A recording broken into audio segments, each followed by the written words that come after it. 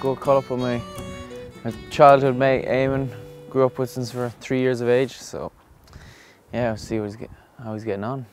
Go visit. There he is. Howdy. How are you getting on? Not too bad. I made you staff. Thank you very much. To go with your dodgy leg and your scarred face. I'm well chuffed with this. This is going to be my staff for life, I think. Yeah. I suppose you could call him, what, a whittler? Is that the term? Green woodworker, maybe. Green woodworker. Yeah.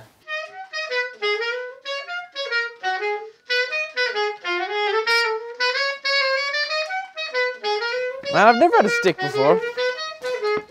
Check this out. A bramble basket pulled out of the hedge.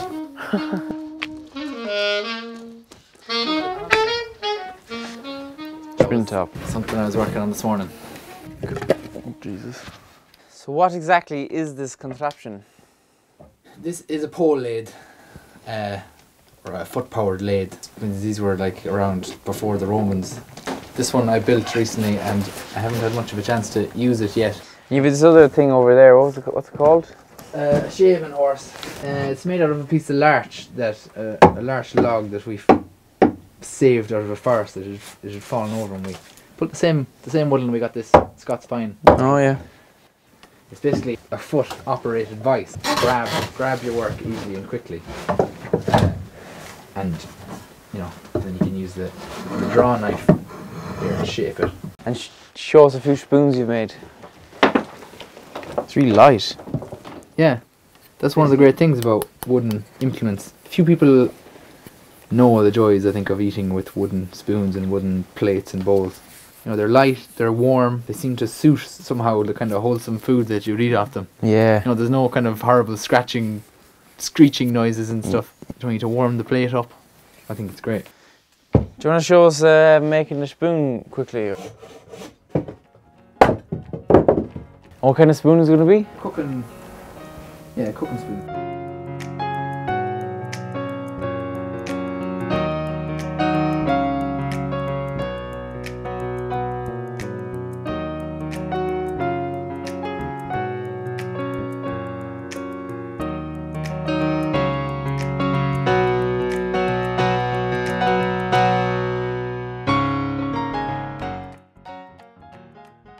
Thanks Eamon for all that.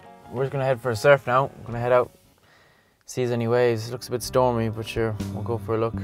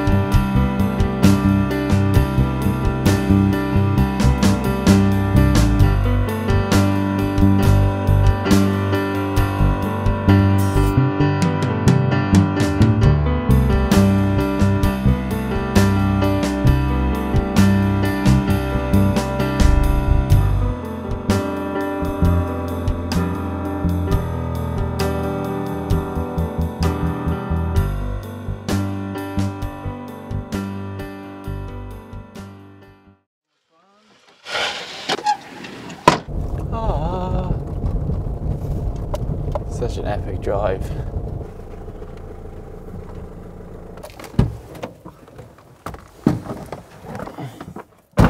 Thanks to the legend of Anton O'Looney once again. The Moy Community Garden was donated, that piece of field was donated by him.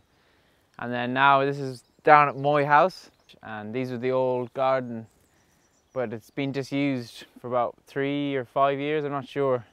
And he knows I'm interested in gardening, and he said, yeah, if you want to take them on, go for it. So it's a win-win. He gets his garden looking a bit better and we get to grow some food.